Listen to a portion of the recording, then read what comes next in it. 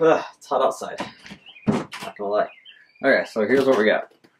We got the Halo 1 Master Chief normal just helmet. Inside we've got the matting, fiberglass matting, which also I have on the helmet, which isn't good. But anyways, on the inside though, we've got the fiberglass matting. And so I've got to take it off of the actual helmet. But yeah, so right now I've got the matting in there, and what I just used spray adhesive, like just any spray adhesive you get at Walmart. When you're working with fiberglass, resin, or any type of chemical that is strong, you're gonna want to make sure you wear gloves and a mask, or really well ventilation. Well, I'm working in my garage, and my garage door is wide open, so obviously I don't have to necessarily wear a mask. I probably should, but I'm not.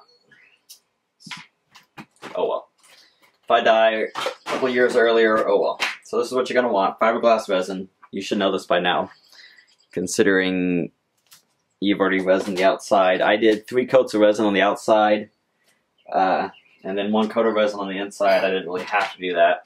What you're going to want to do is take your lid, and you're going to want to take aluminum foil. You're going to wrap your lid in aluminum foil, and that way your lid doesn't get ruined. So just kind of put your aluminum foil in there, and just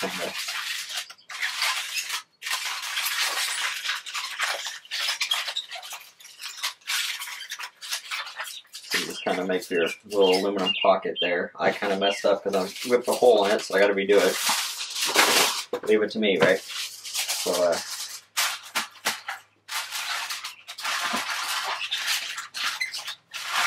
yeah, you're just kind of making an aluminum bowl here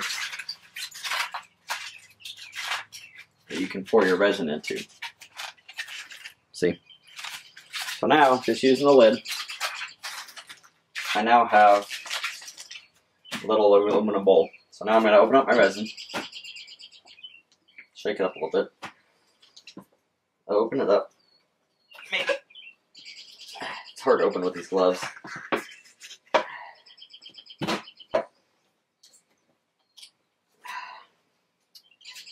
Well, try opening it without gloves on. Probably isn't going to help much. There we go.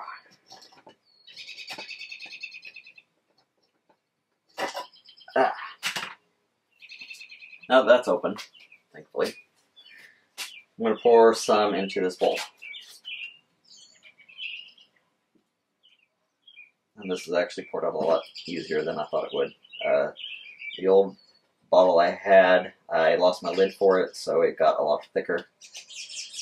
So yeah, I'm going to use about this much resin. And you can't really see it very well, but it's quite a bit. And I'm going to do like 8 drops of hardener. So we got, apparently the hardener has to be cut first. I knew that. It's been a while. So I need a knife. Don't have my knife on me, so hold on.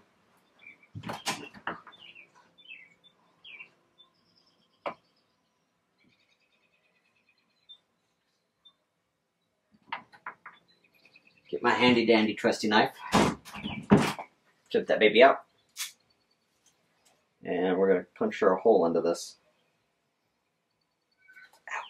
And not cut ourselves like I almost did. So you want to be careful. Obviously have an adult do that. Actually, you should have an adult do all of this. No kid should be working with this. I would say you should be at least 13 and have adult supervision to work with resin and things like that. Okay, so I'm going to do 1, 2, 3, 4, 5, 6, 7, 8, 9, 10. Okay, so I did 10 drops. 8 to 10 drops is usually probably pretty good enough. So now I'm going to kind of mix it all together.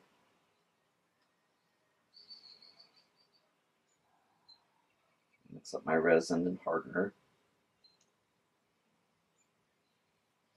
Okay, so now I'm just using this foam squeegee brush, and so now I'm gonna start putting it all into the helmet. I'm gonna start dabbing the resin into the helmet so that it hardens on the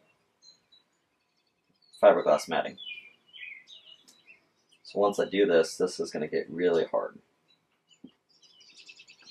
And it just depends on how hard you want your helmet to be, on how much you add. Resin can be found in your local Walmart or Ace Hardware or any hardware store back in the automotive repair section, because it's used to repair cars, in case you didn't know that.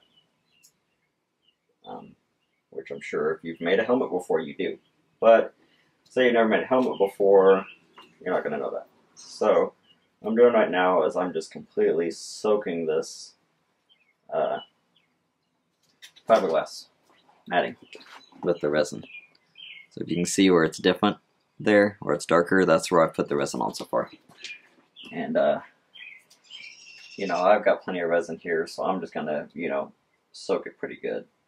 I could do little coats of it, but I've already got the matting in there using the spray adhesive, and it's sat there for a while, so it's dry. So I'm just gonna let the matting actually soak up the resin.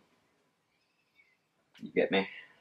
So yeah, this is pretty much it. Like, it's pretty simple. I'm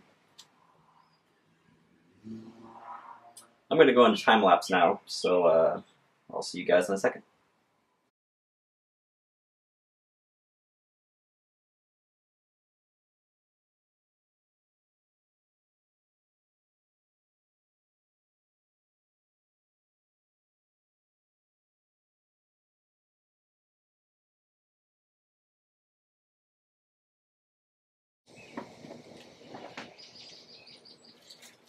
Okay, so now as you can see, I got completely soaked inside with resin and the fiberglass matting.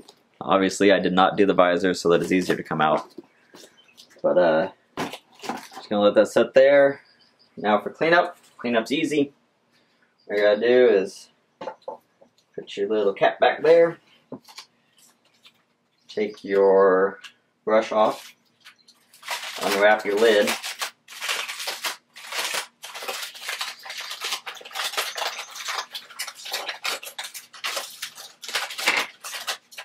wrap your brush up in your